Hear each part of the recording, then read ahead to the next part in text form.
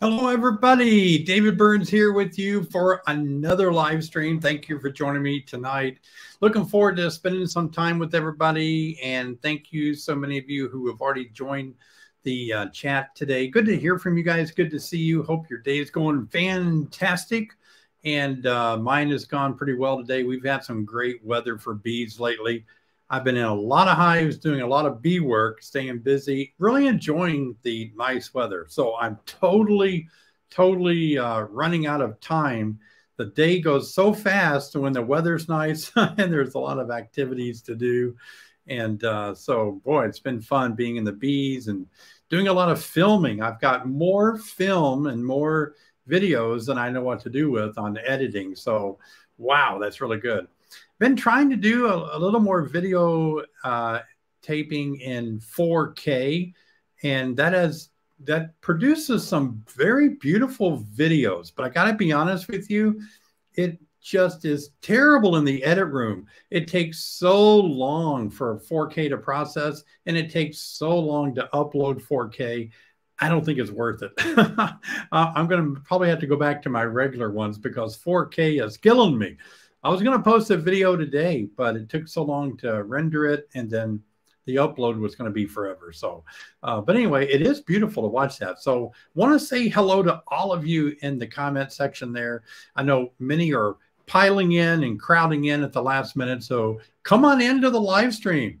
And if you have questions, feel free to ask your questions along the way. We may not answer all of them. So let me go out ahead of you and say, I will try to answer as many of your questions as I can, but obviously sometimes it gets overwhelming and we just can't answer all of them, but we'll try my best. Also, let me say that thank you so much for watching my YouTube channel. It's great to have so many new subscribers. So many of you are commenting on my YouTube channel. I appreciate that so much. Again, this is a place for you to ask your questions when you watch one of my videos.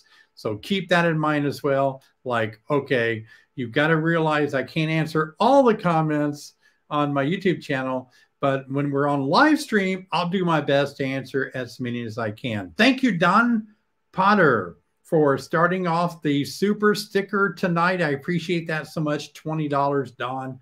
Means a lot. It means a lot. Someone recently said on the YouTube comment that they appreciated what I do, that they realize it takes a lot of effort to do it. And it's just terrible. I mean, out in the yard with cameras in the bee yard, I've ruined one of my tripods last week. Broke one of the legs on it, and it's just so disastrous to be out there filming. There's so many things being thrown in trucks and golf carts and tripods and cameras. So any little bit of donations that you make will help a lot. So I appreciate that. It seems like I go through tripods because I'm rapidly trying to change the height of it. I'm rapidly trying to deploy them to get a scene. So I appreciate that, Don. It means a lot to me. But what I want to start off with tonight, guys, is I promised to talk about queen cells. Some of you are so new to beekeeping that you really don't understand queen cells. So I just want to have a brief little explanation, and I'll throw some pictures out there. But I want to talk about queen cells because that is important. I love queen cells. I have spent many, many years raising queens, and I love to raise queens. Queens are so fun to raise. So I have seen all sorts of queen cells through my career as a queen rearer, a queen producer. But I want to show you this right here. Look at this. These are queen cells. Now, this is a frame of brood. You can see where there's some drawn or some capped over brood in the middle. A little dot there that's a drone brood sticking out toward the top. And an arrow will show you over here on the right side where there's capped over honey. And over here, queen emerged from cell. You can see the cells torn open a little bit. So what I did for this frame, so that queen wouldn't kill the other queen cells, I kind of made my own little queen cages. Back then, when I took this picture, they did not have, believe it or not, they did not have plastic queen cages. We had to make our own, and I'm using 1/8 inch hardware cloth, it's called. Made my own, made little legs on them, punched them in to protect the queen cells. If I didn't do that, then the queen that get out would kill these. So I'm just going to try to harvest these out as soon as they emerge. But these are what I call caged queen cells. And there's some bee bread over on the left. You can probably see that. And then sealed brood in the middle. Now let's talk about, what are these? Are they swarm cells or are they supersedure cells? A supersedure, by the way, means that the queen is failing, that they want to replace her for some reason, and they raise another queen while she's still walking around laying eggs. They'll raise another queen to replace her. That's called superseding the queen, replacing her. Supersedure queen cells are often found in the location where we see these, in the middle, kind of the middle of the frame. Now, there's apparently 3 that we can see here. That's a little bit unusual to see 3 supersedure cells. It's not, impossible to believe that these are supersedure cells because there's 3 of them. Normally, when I see supersedure cells where the queen's being replaced, I just see 1. And it's a very, very large one, like the one here at the bottom. The one up a little higher appears to me to be a little bit smaller. I think it's worth saying right now that I'm concerned about smaller size queen cells, because if they're smaller, it could mean there's not sufficient amount of royal jelly in that cell, and that the queen may have not been fed a sufficient amount of royal jelly as a larvae, being fed as a larvae. So that concerns me. Anytime I see a very small queen cell, I consider that probably not going to be a very good queen. It doesn't mean always. Never means never, so who knows. But the one at the bottom, you can really tell the one at the bottom really looks good.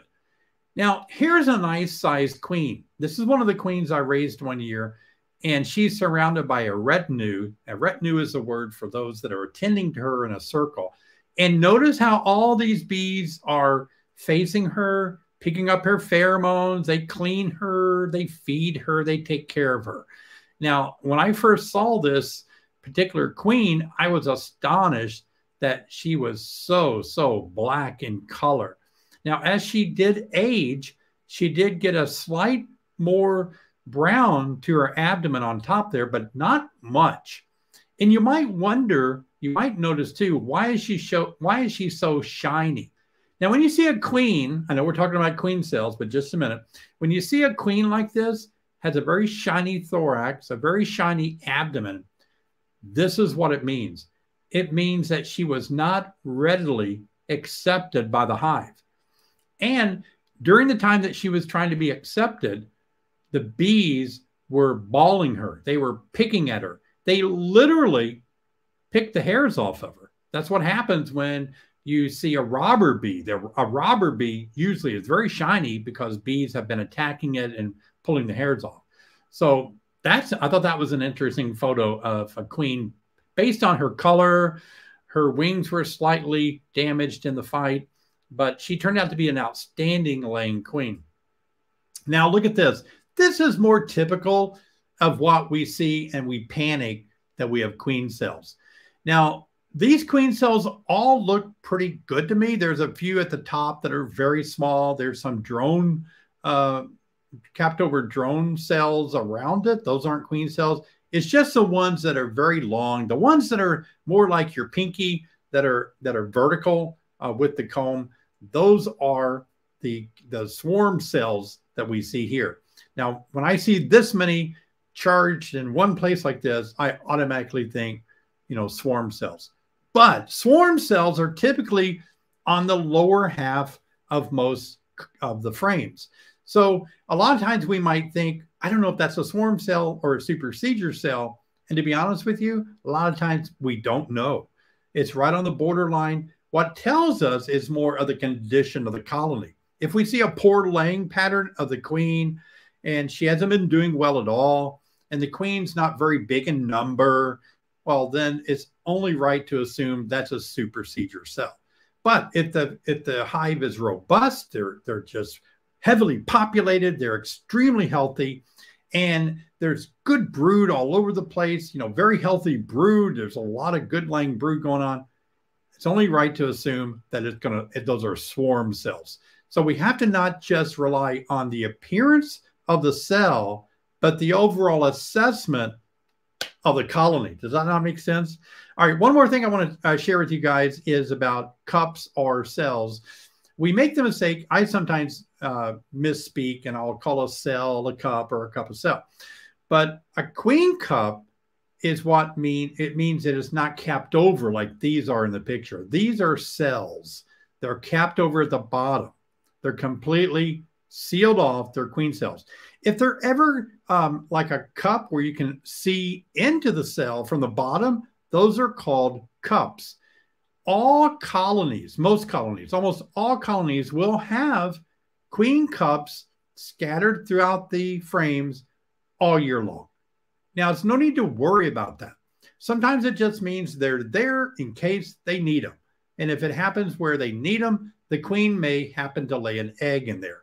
It's there in case they need it. It doesn't mean something is going to happen the next day or the next 10 days. I've watched queen cups remain on, especially on the bottom of frames, indefinitely, and they never go away, and the queen never lays in them, but there's always queen cups on the bottom. So I've made many videos for you guys showing that if you ever do see these queen cups, I want you to, best you can, move the bees out of the way, look into those cups with a flashlight and see if there's a larvae, any rolled jelly, an egg in there.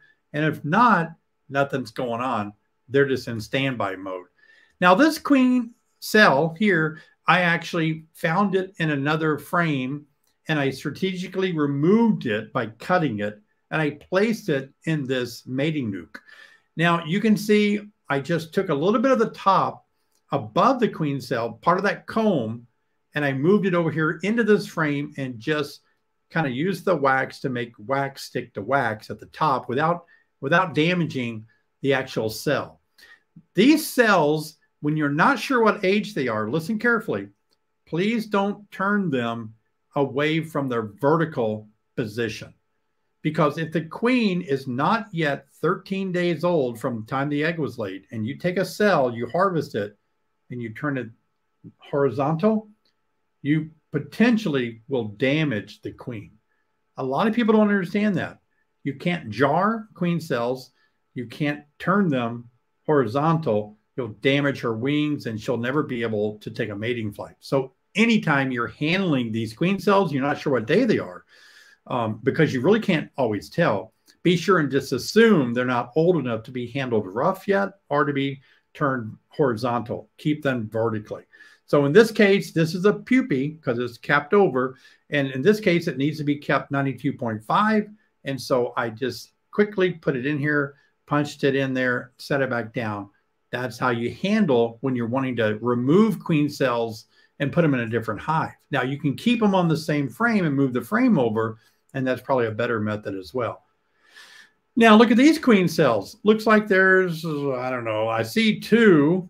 I see one on the right side that's open maybe, but that could be a drone cell, who knows? But let's just say there's definitely two there. So are these substantial in size, or are these too small? How do you know whether you're going to get a good queen out of that? You really don't know, because sometimes the queen cell is larger than it appears because the top of it may be deeper into the comb.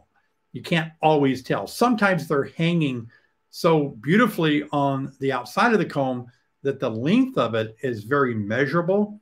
But sometimes, like these, you don't know really how far back it goes into the comb, because when it first starts to be built out, it starts being built out in a horizontal way, just like a worker cell, but then they curve it down. So it's really hard to say on that.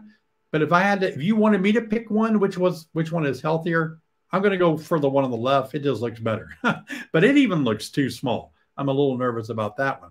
I remember once on my master beekeeper certification test, we were given queen cells on the table, and we were asked to identify which one is the most healthiest, the queen cell. And that's kind of some of the things we use. We use the size, because we feel like if the queen developing in the cell has been well fed, and we call it being massaged on the outside, if the bees massage the cell very large, it's probably going to be a much better queen. Now, this is a good example of a very healthy queen that I raised. You can see how large she is. Everything's a little bit bigger on a queen, you know, but notice the wings. For those of you that are wondering, how do I find my queen?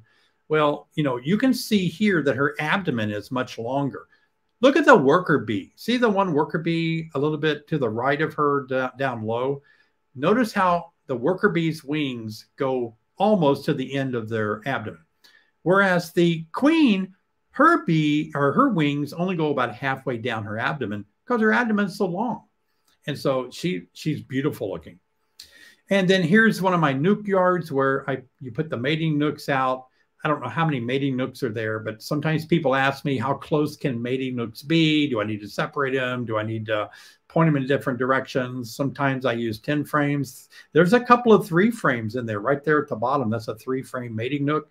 The other ones are 10 or 5 frames. And you can see they're kind of facing different directions, different sizes. And I don't know how many that is out there. It looks like there's 20, 30, 40, 50 boxes to put mating nooks in. So it's fun to raise queens, but you do need to know how to judge the queen cells to make a big difference when you're trying to judge which of these queen cells are going to be good ones, which ones are going to make it, which ones you might want to consider destroying. So in my case, if I had a whole bunch of queen cells and one tiny one, I'm going to destroy the tiny one. Hey, Brian Bennett, $10. Thank you, Brian. Good to see you again. Good to hear from you. Why is my green drone comb why is it full of nectar? Thanks, David. Bees love to add nectar, and this time of the year in the spring, Brian, it's a challenge to get those green drone comb pulled out the way you want them to. So position is everything. Since it's a drone frame, it means the diameter of the cell is larger, 5.6 or 8 or something like that millimeters. And so what you want to consider is, can I reposition it? If it's too far away from the brood area, that's when they know to put honey in it.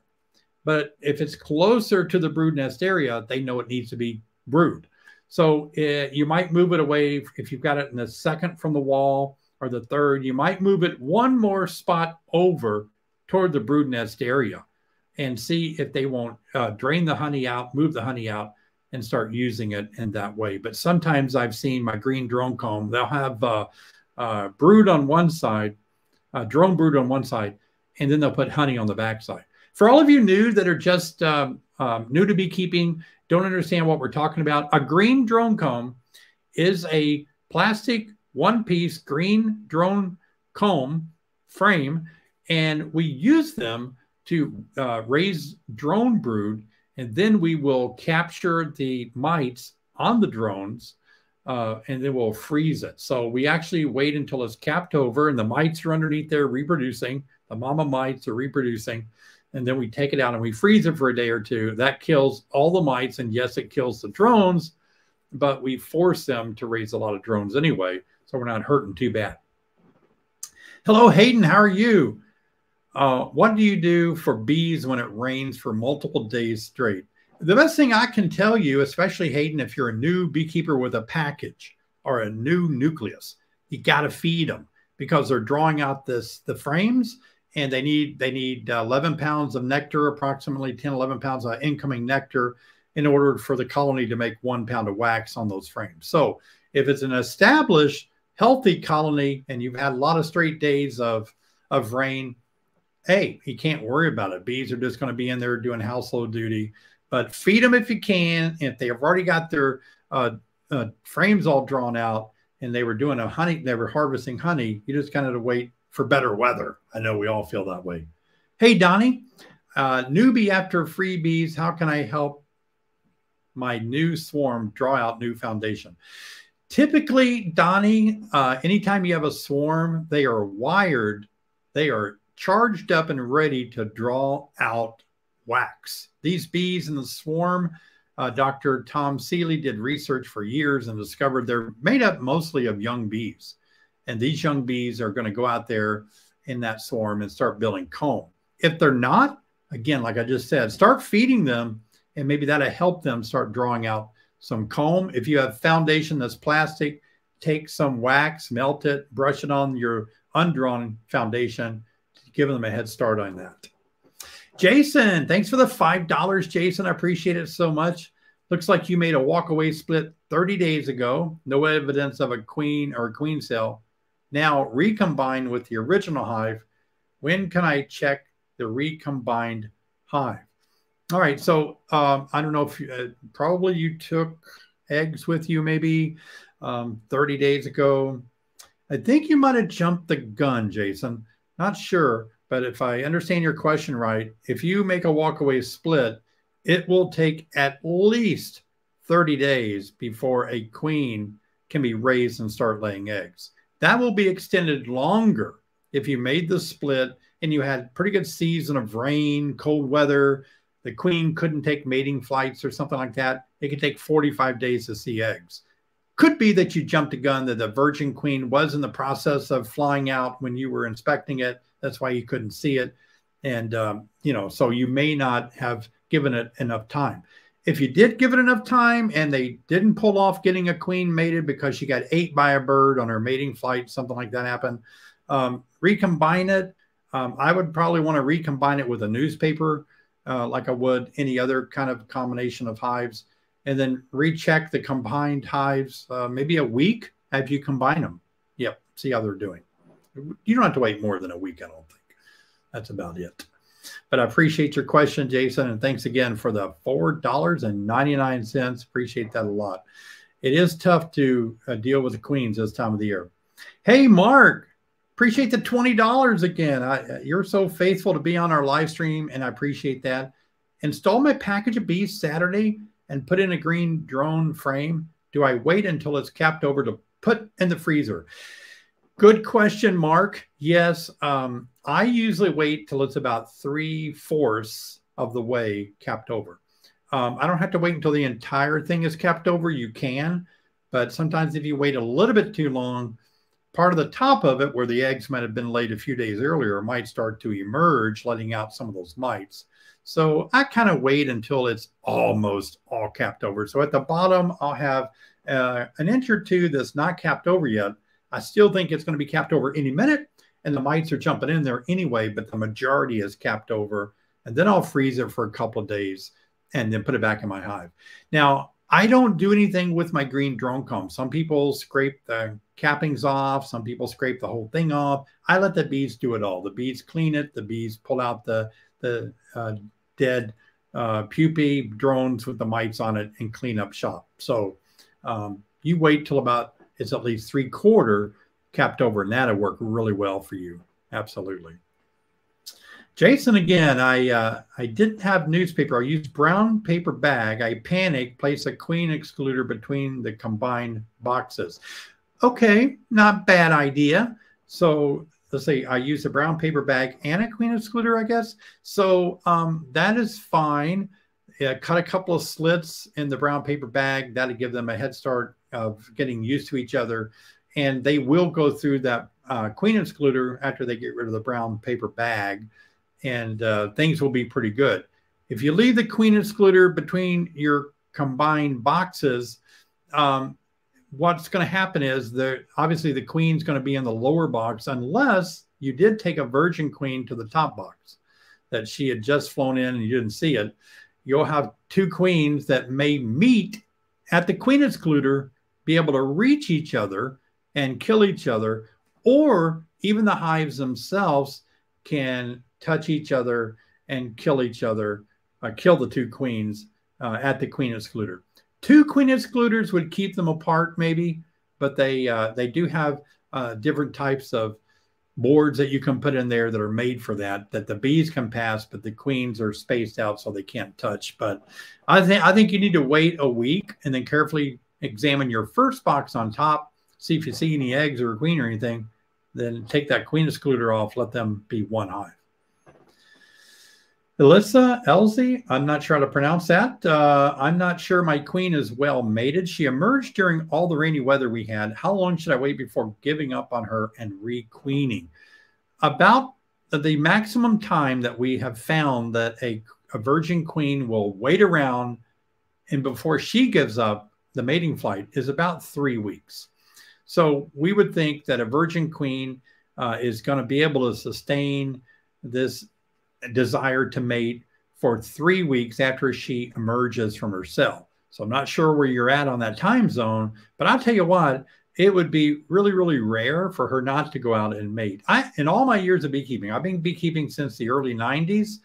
I may have seen 2 times when I noticed a virgin queen never went out and mated. And that could have been caused from something like she had an imperfection, either in her navigation ability or her wings weren't properly able to flap. You know, there must have been something else that kept her from taking a mating flight. So I don't know if you're not at the 3-week point yet, give her a little bit more time and see how it goes.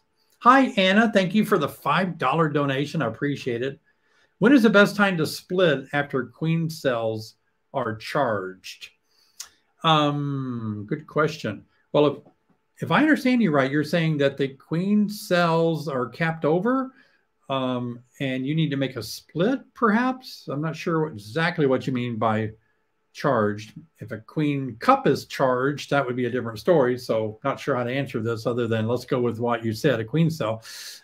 If they're capped over and you're sitting there looking at this hive that has capped over queen cells, boy, that's the time to make the split and just split them right then. You don't want them to emerge or they'll fight and you're only going to have one. So go ahead and split this hive, carry some of the frames that have those queen cells, keep some back home, send some over to the other split as well. That gives the odds of you having a queen in both places. Now, if you're talking about queen cups that just start showing signs of royal jelly and a larvae in them, I just do it the same way. I wouldn't really wait any longer. They're raising queens. They're ready to make those. They're ready for you to split them. Yeah, you see those, make a split. Hey, John. John says, hi, Dave and Sherry. Thanks for all your guidance. We just grafted 8 queens. The bees closed the cells, but built additional comb off 2 cells after 3 days. Is this normal behavior or a problem? It's only a problem in that it's a little tougher for you to kind of see what's going on. Also, we want the bees to have access to those cells. So like I said earlier, they can massage it, they can form it. They like to keep it warm by getting close to it at all. So I have had that happen to me before. Actually, I was going to show a picture of that, but I didn't put it up. But I've had that happen several times. And it just means that your bees are very in wax making mode. And about only thing you can do sometimes about that is give them more frames, more boxes to be drawing out comb. Maybe when you're doing that, give them some, if it's a tight box, like I don't know, a starter box or something, or if it's a finishing hive, give them a frame that's not drawn out yet and let them put some time into that as well. But yeah, not a big deal. I've raised queens, but what you do need to do is go out there and trim it as close as you can to where that cell is. Don't damage the cell. Get as close as you can to expose it. William, thank you for your $13.99. I appreciate your donation, William, so much. Looks like a nice German Shepherd there too. I've always wanted to have a German Shepherd. I've had other dogs. Like my favorite dog is, well, I've had a little Dachshund. That's a dog that looks like it needs another pair of legs in the middle. Little Dachshund, is that right? Yeah. Then I've had Doberman Pinschers. I've really enjoyed Dobermans a lot, but then you have to deal with trimming their ears and their tail and everything, but they're cool dogs. I'm a very new beekeeper. Your videos have been absolutely incredible to me. Thank you for all your hard work and dedication you've put in. Well, William, that means a lot to me. Thank you. I really do appreciate that. It is a lot of work that takes a lot of time. So I'm glad you noticed that. Hey, Jay Glosser, how are you, Jay? Getting ready to do a hive inspection and split a hive this weekend. I have a hard time finding the queen. If I find queen cups with an egg, the hive needs replaced. Well, if you do a hive inspection, first thing you want to do is look for eggs. And what I want you to do this time, Jason, is just see if the queen is laying eggs. If you're farsighted, wear some reader glasses so you can see up close. And use a magnifying glass, do something, look for eggs. Then I want you to look for larvae. That'd be the small little developing larva in the base of each cell. See how that looks. You see a lot of those swimming in royal jelly. And then look for capped brood. You might see capped over brood, that would be the pupa that are capped over the pupae, and then see how much you have of that. If you have a lot of it on frames, 1 or 2 or 3 frames, your queen is fine. There's no need to replace her or be concerned or replace the hive or anything. It's only where you start kind of panicking and think, I don't see any brood, that your queen needs replaced. And they will do that if you see a cup with an egg in it and poor brood pattern. Let it go. Always let supersedures happen. I wouldn't tear those down. Hey, Eric, good to see you, Eric Scott. I believe I have a supersedure queen cell on a new package. I noticed 14 days ago, capped over, no evidence of new queen. I'm worried my package bees will die off before the new queen is laying. You know, that happens a lot of times. I'm not sure why it does. Sometimes it seems like the bees in a package want to raise their own new queen. Now, let me tell you this. When you catch a swarm, many, many times you have to remember a swarm has the old queen in it. The old queen is the one that swarms with the swarm.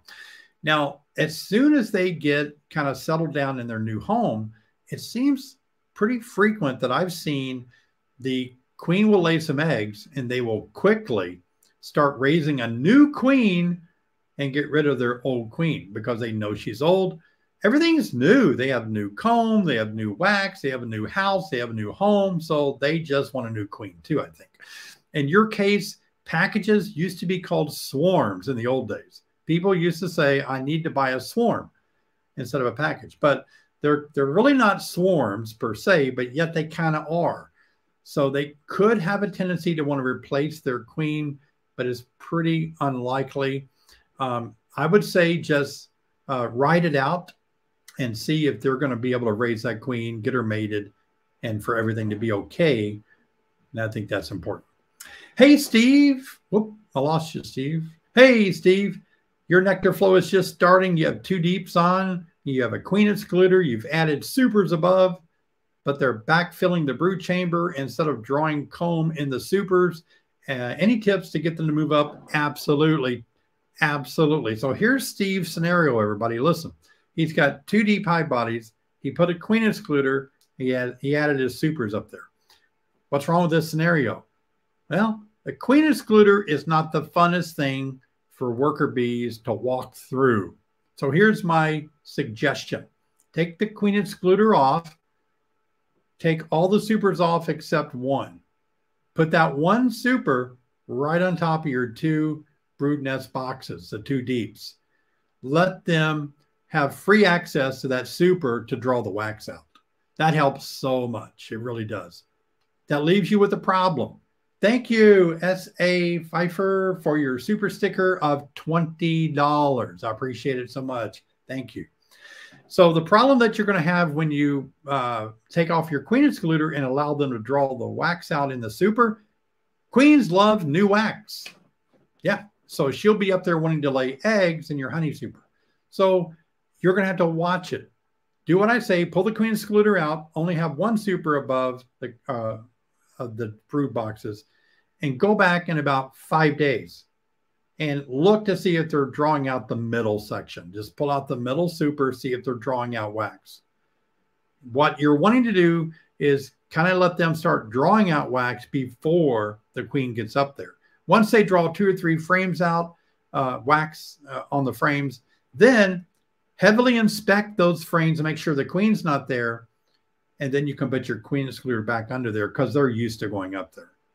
If you see the queen up there, then you need to pick her up, put her back down, then put your queen excluder up, in between the super and the deeps. If you don't like picking up your queen, here's what you can do. Find her on the frame and gently shake her off down onto the deep. She'll go down there.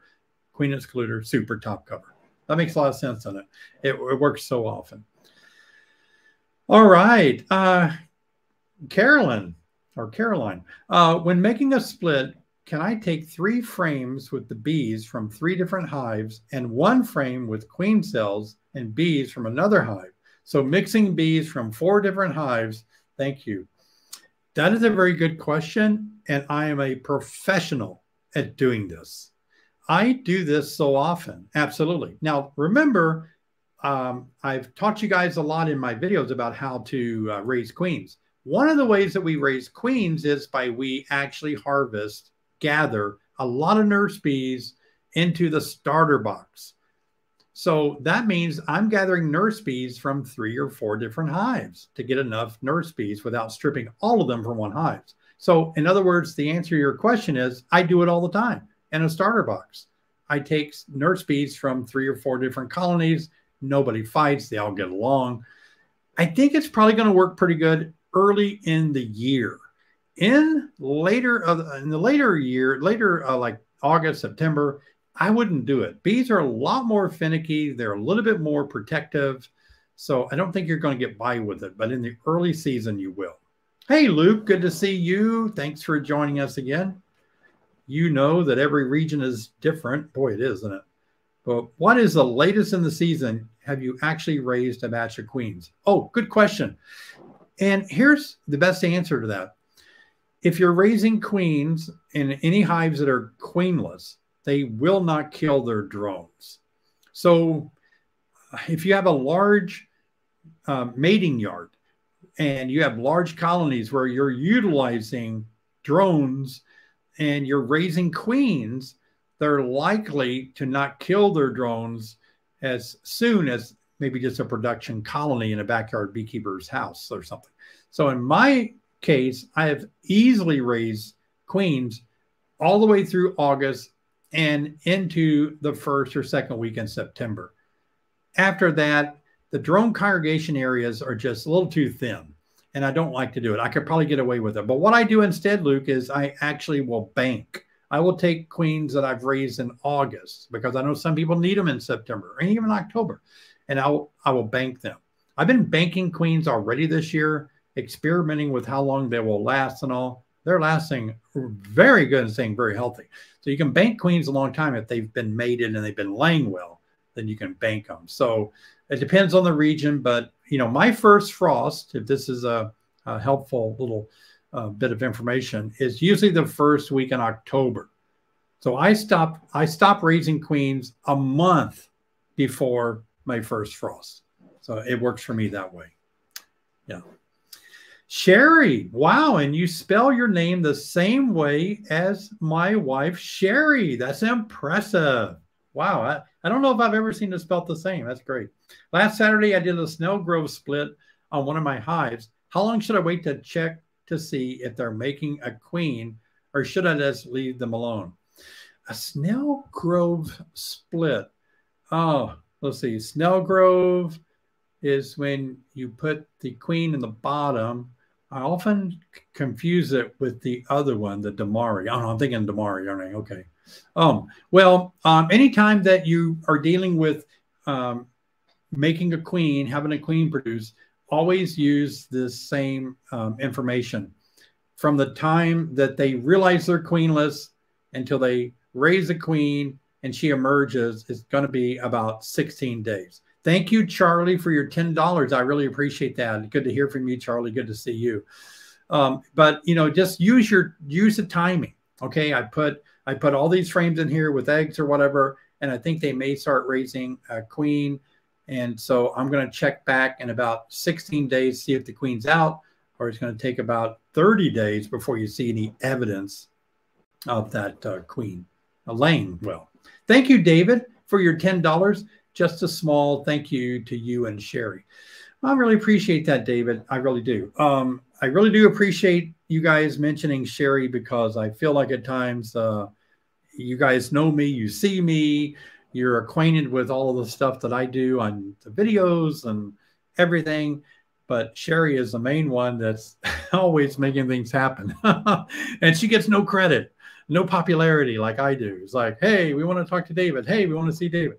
But it's Sherry needs some of that pat on the back too. So I do appreciate you mentioning Sherry as well. Hey, Zach, good to see you. How long is the queen bee typically gone on her mating flight before she comes back? I read once, you know, I can't remember the study. I can't cite this study. I apologize. But I read once it's an average of about 17 minutes that the virgin queen leaves goes out, mates with 20 or 40 drones. Each mating episode takes 2 seconds.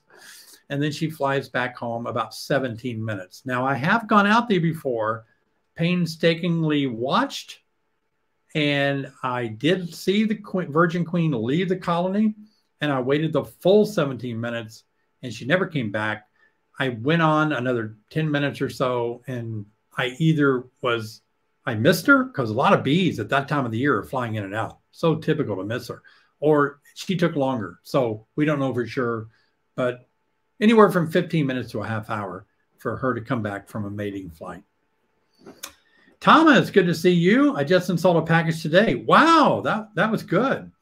I have a nuke to pick up Saturday, and I plan on checking to make sure the queen is out of her cage that day. Is that too soon? I plan to check the queen and feed.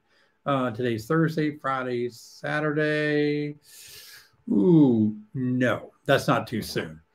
If you had a typical plastic cage or a Benton 3-hole wooden cage with candy in it, they will eat through that candy in warm weather. If it's warm where you're at, 24 hours to 48 hours, she'll be out. Don't hold me to it. But if I'm a betting man, I bet when you inspect on Saturday, she's going to be out of her cage. Yeah, I bet so. Hey, Jeff Thomas, good to see you. David, do you have any Apiary hives? If so, what is your thoughts on it? Yes, I do. I just installed a new package N1 a couple of weeks ago, and I looked into it maybe a week ago, and they were getting a good start on that, but I haven't had a chance to really go after it yet and take a look. It's different for me, to be quite honest with you. I don't like having to spend a lot of time getting familiar with something new like this. It's so easy for me to work colonies. I know how to work Langstroth hives. They're easy. I know what to do. I know how to line things up. And the Apiary hive is a little bit different. It has a difference to it that I have to think a little bit harder on. So other than that, I think it's going to be fine. And I've heard a lot of good reports. People say they're great. So I'll keep you posted. I'll be making some videos on it for sure. You know, I don't know how to pronounce his name. Sojourn. I'm sorry. I wish I was better at that. How close can you set swarm trap to your hive? Now, typically when a hive swarms, they will leave and they will stay probably within 20 or 30 yards of your hive. They won't go far, will they? They go to the nearest fence post, tree, bicycle, somewhere, and they'll just perch there until all the scout bees come back and tell us where the final home is. So I would say there's probably a good scientific number that I don't know about, but I have hung them pretty close into my bee yards and have had success that way. So I've had a cedar tree before I cut it down. It was always a magnet for swarms. So it's a perfect place to hang one there, and it worked well. So it's more about, you know, where are bees likely to go, and try to hang them there, and that will help a lot. Hey, John, good to see you. John, a B Team 6 member. Thanks for being a part of B Team 6. Again, thanks to you and Sherry for all your help. Also appreciate the B Team 6 program. Well, that's good, John. I appreciate that. Right now, B Team 6, a lot of you have been trying to get into B Team 6, and we apologize, but we are at our maximum. It is full. So we can't take any new members right now. So we're working hard with current members. B Team 6 is the mentorship program where I mentor 200 beekeepers that can ask me questions on my cell phone and talk with me like we're talking now and assess your situation. So thanks for being a member. Appreciate that, John. Hey, Rob, good to see you. When should I use a top entrance, and what is the best way to do it? I'm not a big fan of top entrances. And the reason I'm not is because there are a lot of reasons that can be a problem. We typically use a top entrance to speed up honey production, is what I understand, and I've tried it before and it didn't really make any difference. Bees typically have their guard bees down at the lower part of the hive in their natural habitat, like a tree or a Langstroth hive. The guard bees are keeping out wasps, yellow jackets, skunks, and everything that wants to come in the front door. So the guard bees are there, If you have 2 openings, sure, we could put guard bees up at the top, but sometimes I noticed there weren't any guard bees at the top guarding the top entrance, and that bothered me. The other thing is small hive beetle love to find little places to get into the honey a little quicker without having to walk all the way through the whole brood nest area. And so it can, you know, allow more small hive beetle, more hornets, yellow jackets, ants, anything can go in that upper entrance. If it's down, the only entrance is at the lower part, they're going to have to fight the whole brood nest area to get to where the honey is. That's my hesitation of using the upper entrances, if that helps you any.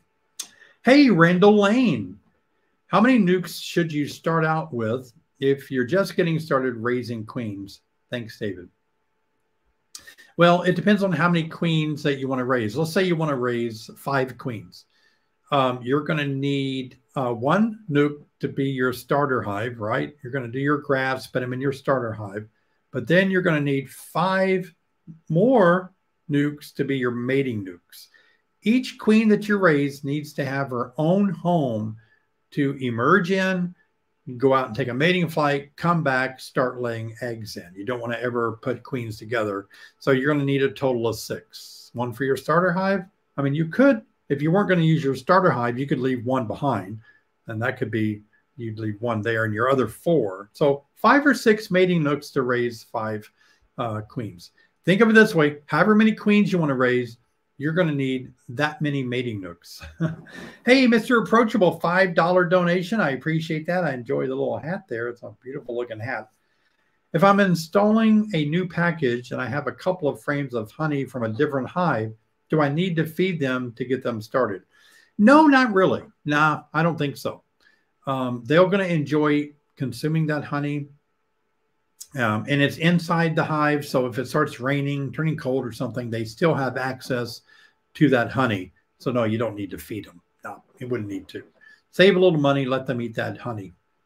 Mr. Honeybee Scratcher, $5 donation. I appreciate that.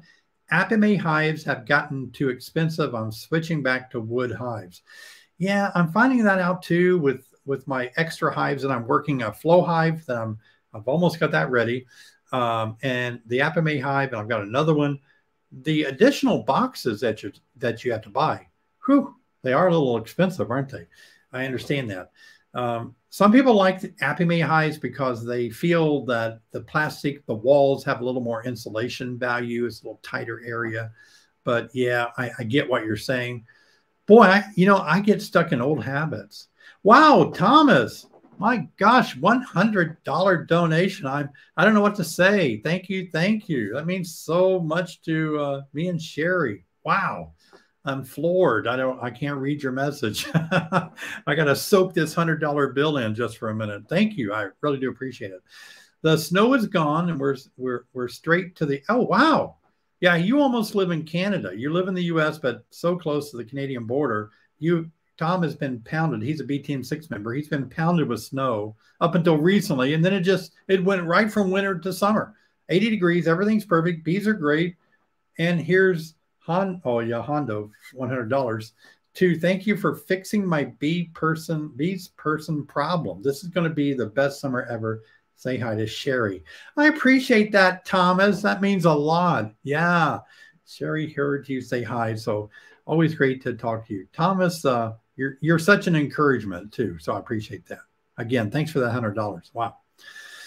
Hey, James, how are you? 3-pound package into 5 frame, 8 frame, or 10 frame.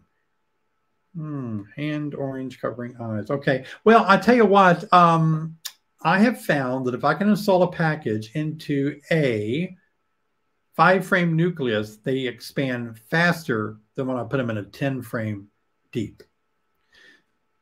And they like that size. That's kind of a swarm receiving size. As Dr. Tom Seeley pointed out, what is the best size of box for a swarm to pick or choose? He did a lot of work there. But that little 5-frame nucleus really does satisfy that little 3-pound package to go to work fast. But then what do you have to do? Man, you have to move them out of that really fast too. So you're going to gain maybe a week's time. I don't know if it's worth it. I just throw them in a deep now because I don't want to have to transfer them out so quickly. But 8-frame just means that you're just trying to save a little bit of weight or space on the ground 8 to 10 frames is only, 2-frame, a little bit difference. An 8-frame hive is typically 3 3/4 inches wide, where a 10-frame hive, a length trough, is 16 1/4. You're 3 inches. Austin Payne, $10. I thought I saw 100. I was like, oh, not another 100. I was 1 0 too many. I was still seeing zeros after Thomas's donation. Austin Payne, I do appreciate your $10 a lot. It really does mean a lot. Where can I find a link to purchase the honeybee family poster that's behind you? Love you guys. Like the video, Bee Army. I'm not sure. I've seen you say that before. You're going to have to explain what the Bee Army means. But hey, that poster. Oh, there it is over there. I love that poster. I got it when I first became a beekeeper from Walter T. Kelly Company. I don't even think they exist anymore, but I did see it. And some of you need to leave a comment. Maybe Sherry can show you, but I think either seemed like it was Man Lake or Daydant. Somebody still sells that poster, and it is very accurate, and it is very helpful for new people to understand the age, what the eggs look like in various stages, how long it takes for, the queen emerges after the egg is laid, 16 days. The worker bee is 24 or 21 days, and the drone is 24. So it's a great little poster. Hey, Dylan Wilson, good to see you. When will we see your next flow hive setup? Oh, I know. I go to bed at night thinking, I got to get the flow hive done. I got to get the flow hive done. It took a lot to build it, and it is going well. It's built, and now I just had to put, I finally had to wait on this special little kind of not so toxic varnish to put on it. So if the weather is good tomorrow, I'm going to varnish it, wait a few days and put B team, or I saw B team. I'm going to wait a few days and put the bees in it. Mary Ann Livingston, B Team 6 member. Good to see you, Mary Ann. Always nice working with you on B Team 6 as well. Put in 69. Is it too late in the season to pick up a new nuke and start a new hive? Absolutely not. Well, it depends on where you live, but I don't think so. Nah, I don't think so. Because you're starting with the queen already out. You're starting with a lot of frames of brood, resources in the hive. Let's face it, a lot of people's packages are not as far along yet as your 5-frame nuke is. Again, depending on where you live. But in Illinois right now, heck yeah. People are just now starting to pick up our nukes this weekend. So they're getting a start, and they'll have plenty of time to explode and expand. Jerry Houseride, good to see you again. Is it safe to combine a laying worker hive to another hive? I'm going to take the safe way out and say no, I don't think so. Probably not. Probably not. Here's what I'll tell you. In the old days, what beekeepers would do is they would disperse the different frames. And maybe if you had 10 frames, they would put a frame in each of their strong colonies. And the pheromones from the strong colony would clamp down the laying workers in those hives. So that helps a lot. Shake them out in the yard, let them fly back into other hives maybe. But I don't know if I'd combine them. It might work. The pheromones may overpower it. I kind of think it might work, but that would be too experimental for me to really tell you to do that. Yeah, a little bit rough.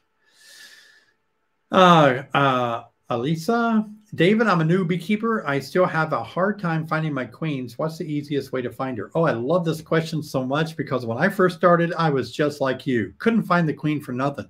There's some days now I can't find the queen. It's so frustrating, isn't it? It's like, okay, I looked through all the frames.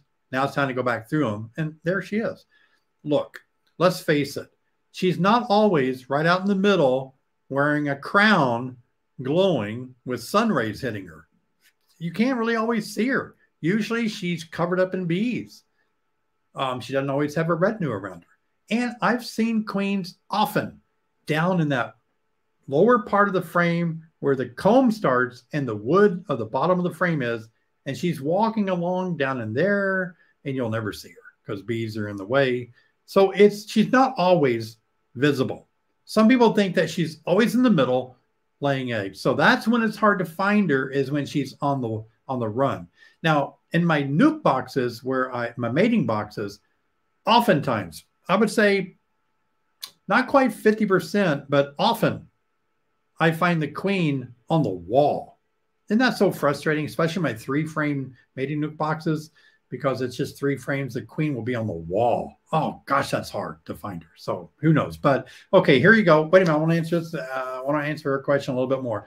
So first, start looking at the brood. If you see a frame of honey, rare to see her there. Keep looking at frames until you see a frame of eggs. You'll first maybe see older larvae.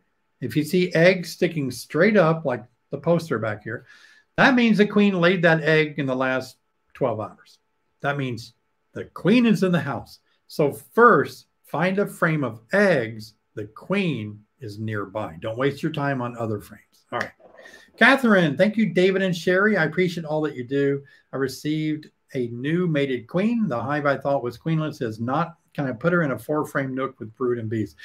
Oh, Catherine, this happens so much.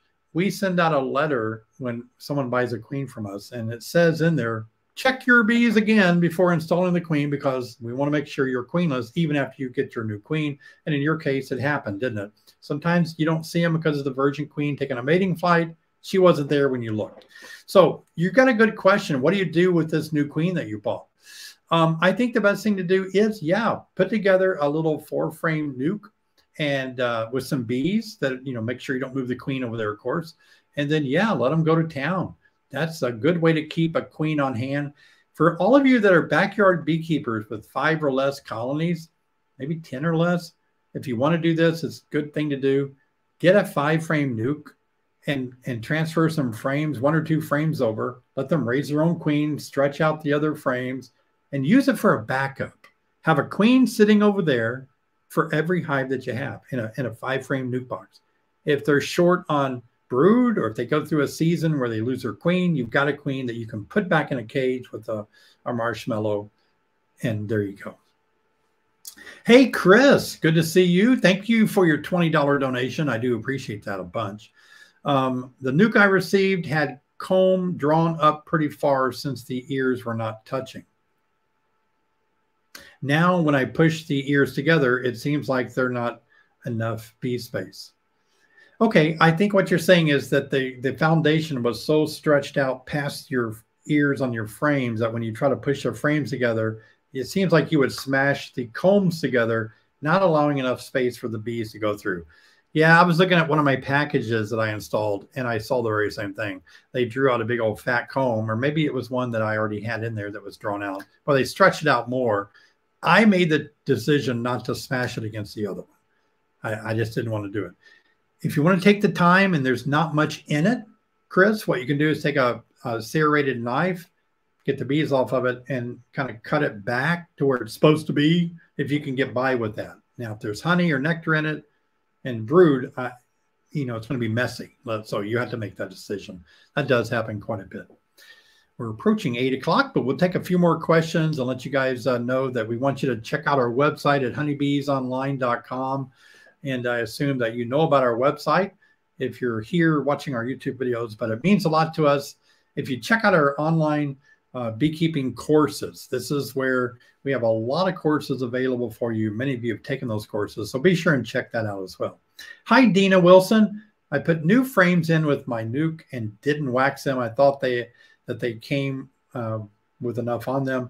I was told they would build out wonky comb. I know I have 1 frame with wonky comb already. Oh my gosh, I sympathize with you so much. I just made a video. I just filmed it, haven't published it. And I was just so frustrated because it delayed my ability to make this video because I ran into a funky comb. In my case, there is a particular brand of foundation, and I really don't know what it is, which one it is. It's older foundation that is not waxed very well at all, and they built columns on it. So I've got a video coming up, and I'm going to show you guys how I dealt with it on a new package that I installed. You can leave it, but if you leave it, it's going to get worse. It's going to be hard to find the queen. It's so frustrating. Some people say, well, it's plastic foundation always makes it wacky. That's not always true. I've seen it on wax foundation as well. David, are you going to be doing any more with the round hive? It seems pretty interesting, and love to try one. Yeah, I need to move the round hive. Oh, this is going to be cool. Another video coming up. I need like 5 videographers. I need 5 editors. I've got, and my day goes so fast. But what I'm going to do is I'm going to show you guys how to move a hive a little bit at a time. Now, the other hives I've been moving, I've made a video of that. I've been sealing them off and taking them, carrying them off. But this one, I'm going to move it a little bit every day. And I'm going to test to see on the round hive, is going to be the experimental moving hive. Can I move it 6 inches a day, 6 inches every 12 hours, a foot a day? I'm going to see what I can get away with. And we're going to see how long does it take. I'm going to measure the distance of their final landing plates in my new apiary. And I'm going to just say, how long does it take to get there, moving it? Going across the road is going to be a little tricky. I may have to put a red cone in the road, bees are slowly going across. But that's going to be a fun video. See what I can get away with. Zach, Dave, my wife and I love your glasses. Oh, my glasses? Yeah. They're the only pair that I have. I think they look weird on me. The only pair that I can wear that don't reflect back the bright lights that I'm looking at. You know what I mean? I've got other glasses that look better on me, but my eyes are just white. So these really work well for me. Good to see you, Gene. Thanks for showing up. Yep. See you next Thursday. So guys, I'm going to wrap it up and remind you again that I really appreciate you guys so much. Love all of you. You mean a lot to us. It gives me a lot of energy to make videos for you guys. I'm here to help you in beekeeping. I want to help you in life too. I want to be an encourager. I want to be somebody that is always there. Sometimes I know it sounds weird, but if you kind of get used to somebody and their voice and you see them on a regular basis, for me anyway, it kind of like is another something in my life that is stable and it kind of helps me. I know it sounds weird, but I'm hoping to be that person in your life, helping you with bees and also just letting you enjoy life and maybe seeing some enthusiasm that I have about bees and life. And I'll tell you again, I made a video about how bees have made me happy. And I just kind of shared my heart about that. Check that video out because bees really have brought such happiness in my life because they've brought people like you into my life and other friends I've met through beekeeping. So it means so much. So thank you guys. Thank you for showing up tonight. It means so much. And I look forward to seeing you every Thursday night. We're going to have a good time as we continue to meet. So I'll say good night for now. Thank you for all your questions. And thank you for appreciating me and Sherry for what we do. We appreciate you guys too. We'll see you next time.